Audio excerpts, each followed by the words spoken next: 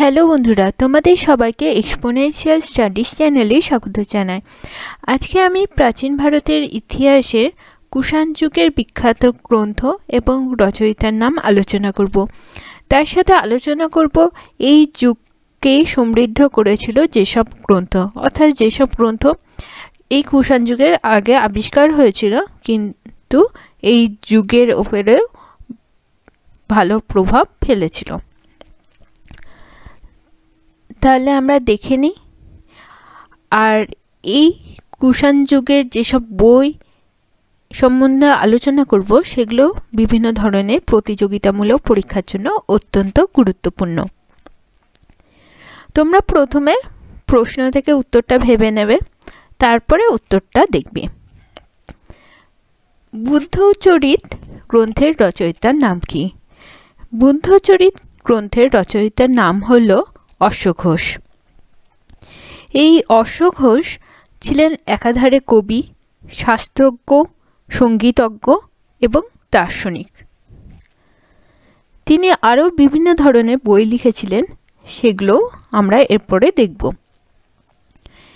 এরপরের গ্রন্থের নাম হচ্ছে বজ্রসূচি। বজ্রসূচি গ্রন্থের রচয়িতার নাম কি? এই গ্রন্থের রচয়িতার নাম হচ্ছে অশ্ব ঘোষ।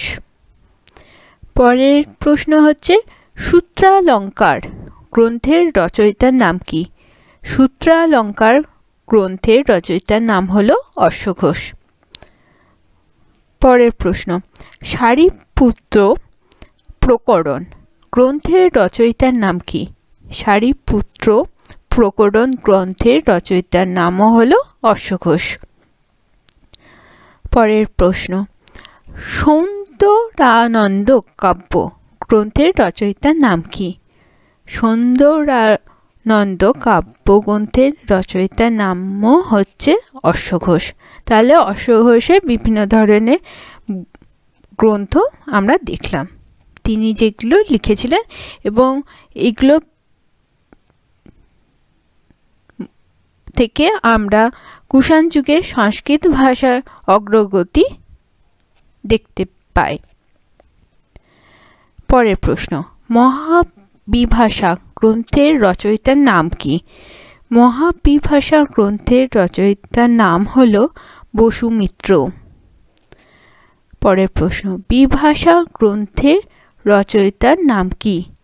এই দুটো অনেকটা কাছাকাছি নাম, কিন্তু রচয়িতার নাম কিন্তু আলাদা।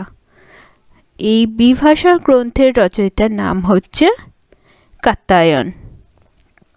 পরের প্রশ্ন মহাভাষ্য গ্রন্থের রচয়িতার নাম কি?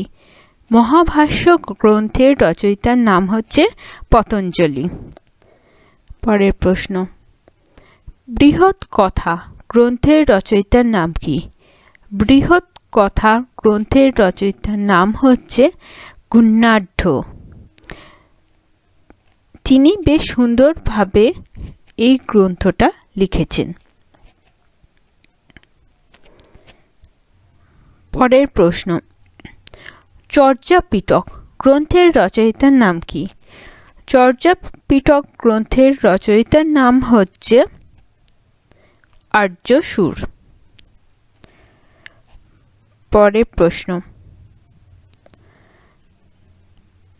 সুহরিল্লেখ্য গ্রন্থের রচয়িতার নাম কি? সুহরিল্লেখ্য গ্রন্থের রচয়িতার নাম হল নাগার্জুন। তিনি ছিলেন বিখ্যাত সাহিত্যিক, দার্শনিক এবং বৈজ্ঞানিক। এই তিনটেই তার মধ্যে দেখা যায়।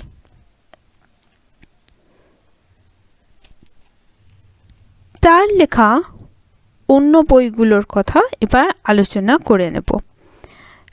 তার লেখা অন্যান্য বইগুলোর মধ্যে আছে মাধ্যমিকা সূত্র। এই মাধ্যমিকা সূত্র হচ্ছে কার লেখা? তাহলে এটা রচয়িতার নাম হচ্ছে নাগার্জুন।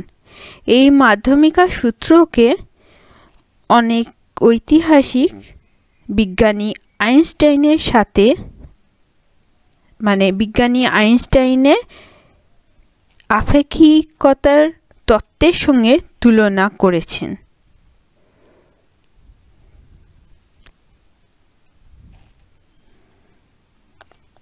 পরের প্রশ্ন, শত সহস্রিকা প্রজ্ঞা পারমিতা গ্রন্থের রচয়িতার নাম কি? শত সহস্রিকা প্রজ্ঞা পারমিতা গ্রন্থের রচয়িতার নাম হল নাগার্জুন।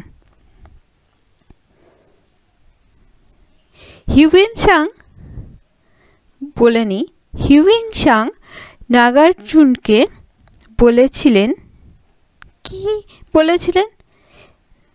বলেছিলেন তিনি হচ্ছে পৃথিবীর 4টি আলোর মধ্যে অন্যতম।